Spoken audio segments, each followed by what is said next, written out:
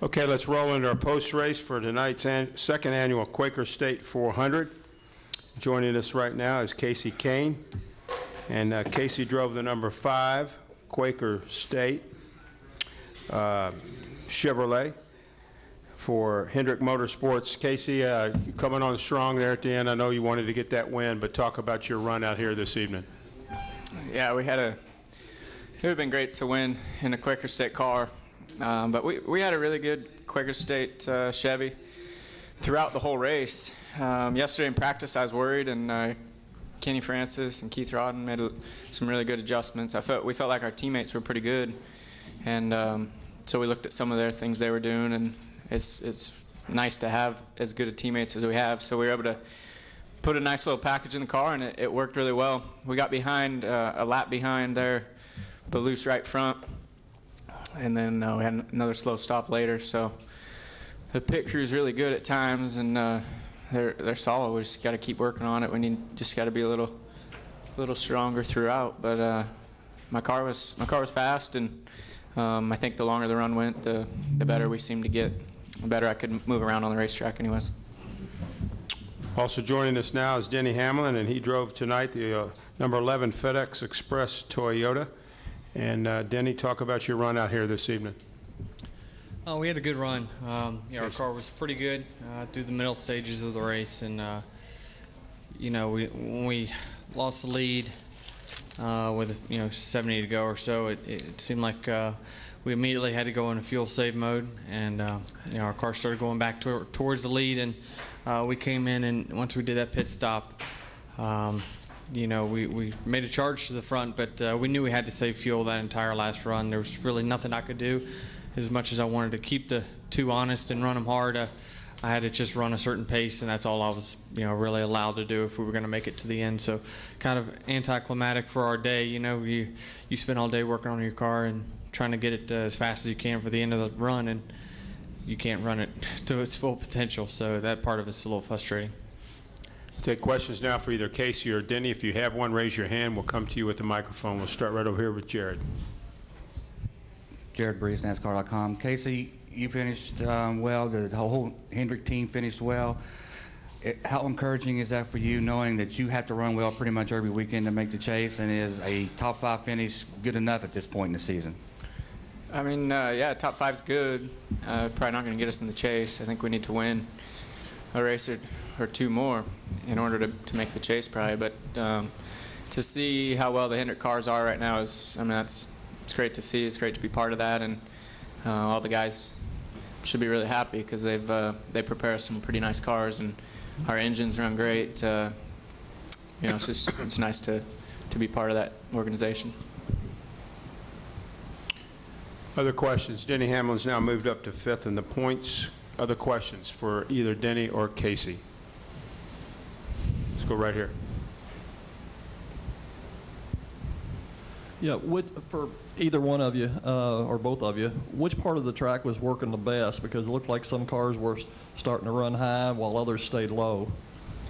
For me, I had to run the bottom the first probably 20 laps. I couldn't, as soon as I'd get off the bottom, I'd just slide, 4-wheel slide. So couldn't make it work. I kept trying the outside, and then later on I was able to make a little bit of speed on the outside at both corners, both ends, and could still run the bottom pretty well. But for probably the first half of the run, I had to be on the bottom.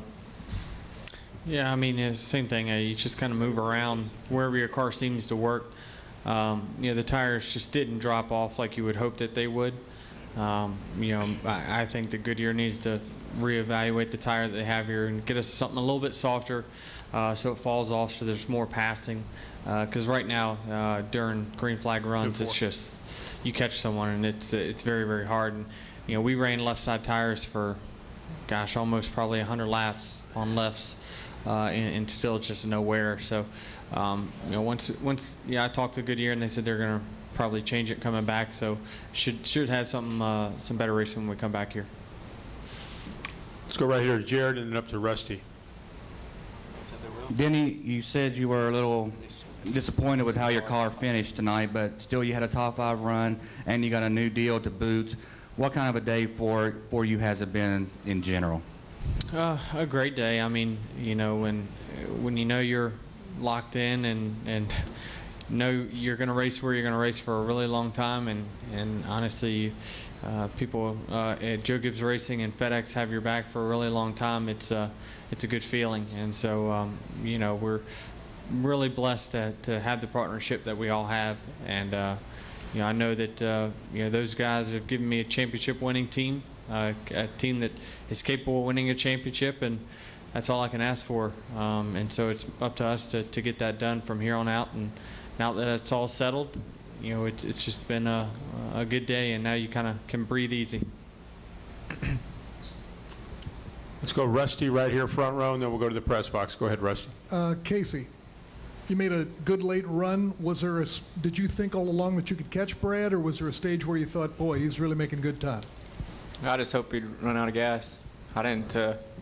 There's no way I was catching him. We pitted, so we had enough gas to run as hard as I could all the way to the finish, and I was hoping his would shut off a 2 or something. Press box questions for Denny or Kasey. Go ahead. Fox Sports for Denny Hamlin. Has the FedEx deal been done as well, and if so, how many years is that for you?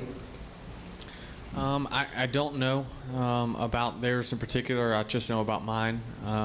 But it's a long time, really long time. Is the FedEx deal done? I mean, has that part of the contract been signed, or just your contract with Joe Gibbs?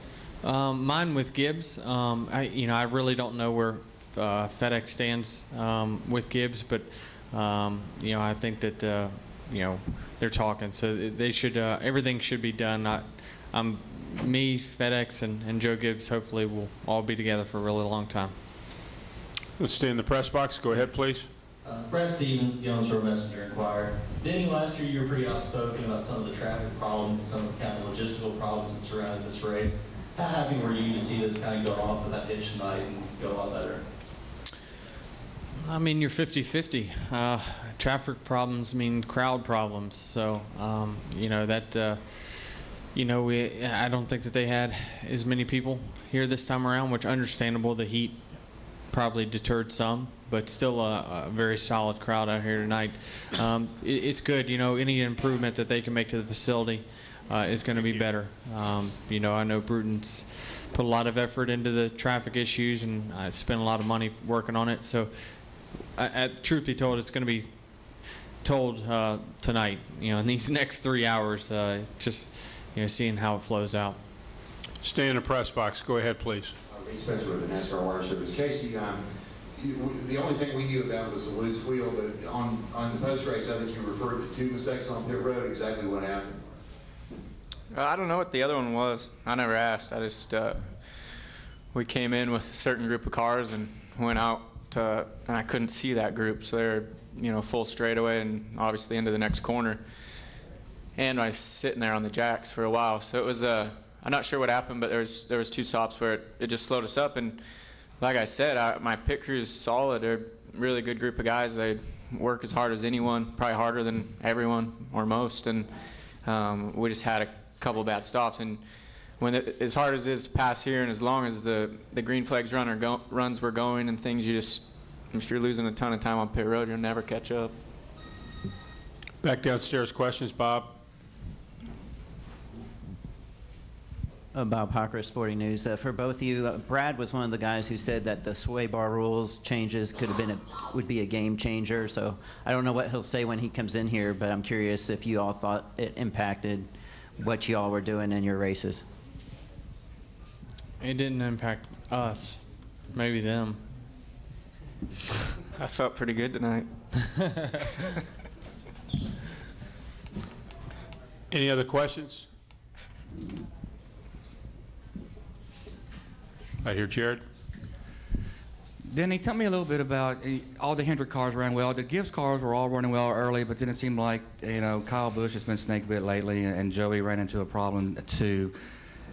How frustrating is that to see that your teammates are struggling?